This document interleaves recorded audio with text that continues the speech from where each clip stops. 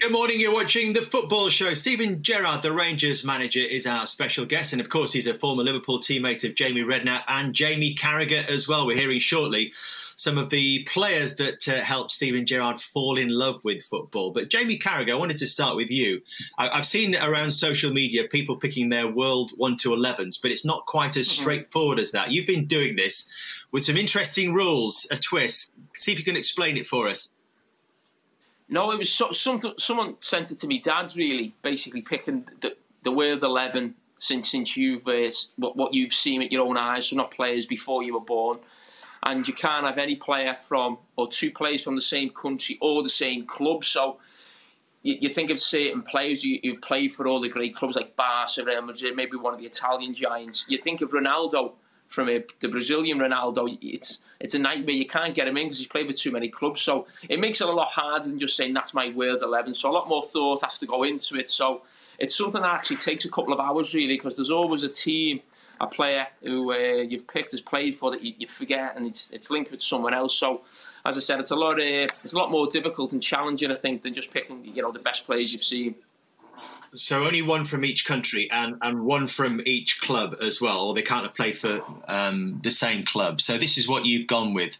So who you obviously got Steven Gerrard in your midfield. Good to see that. Well, the way I did it was there was 4 or 5 players that had to be in this team. So Baresi just went straight in, Stevie went in, and Messi went in. So that was and the goalkeeper Southall, really, because I knew I wouldn't have to change that because there was not going to be any more Everton players in it or Wales players in it, to be honest. So I had those 4 and then worked around, and then there was a lot of chopping and changing. Mateus was in at one stage. I wanted to try and get Arjen Robben in as well. I couldn't quite get him in.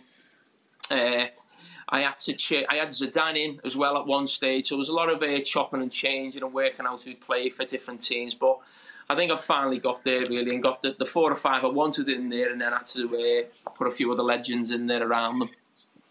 So, Stephen, I believe you've had a go at this as well. I would have thought you'd have been sick of picking teams. I thought you'd have enjoyed the break from it. Yeah, I know, but Jamie sent me the challenge, and what I will say is it took me more than a couple of hours. I was stewing on this for a couple of nights because I felt like I had a team and I was happy with it, and I had Zidane in it, and I had Carlos in it, and Baresi in it, and you get a text off Carragher saying, no, that's wrong, they played together here, there and everywhere. So it's actually more challenging than what you think, but we got there in the end, and I'm really pleased with the team I've picked. Listen, this is Steven Gerrard's 11 then. So there were a few must-picks that went in that you've mentioned, and only a couple that we've seen in the Premier League, I suppose, Stephen, in Vincent Kompany. Roy Keane, who you'd have obviously gone up against. Did he have to be in there, Roy? Yeah, he was a cert to go in there. Obviously, he was someone who I was a big fan of growing up and studied his game a lot and really enjoyed a lot of battles against him. He was a top player.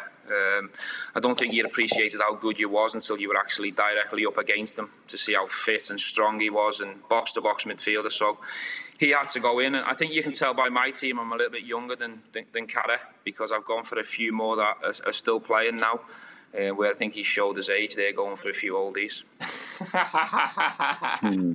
See the grey hair, Stephen, in the beard as well. And the one Liverpool player that you've gone for do another back. Button undone there, Dave. Yeah, all right.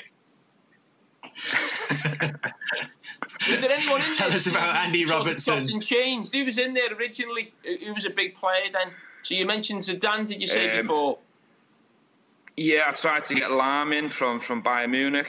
I tried to get Zidane in, but I obviously wanted to front load it and try and get more goals in the team. But there was always someone who would text me and say, "No, that's not allowed. You can't have that," because they played together when I didn't know. So I think when people have a go at this challenge, you'll realise how difficult it is, and I think you'd have to give and take in certain positions to get some of your big hitters in. I haven't seen Del Piero on anyone else's team, to be fair. That's a good shout. I didn't think of that one, Del Piero. Yeah, I had to go back to my old Channel 4 days when, you used to put the Channel 4 on and watch the Italian footy and the smoky pitches and you see Del Piero whipping free kicks in. I actually met him in LA a few years back and he's an absolute gentleman and what a player he was.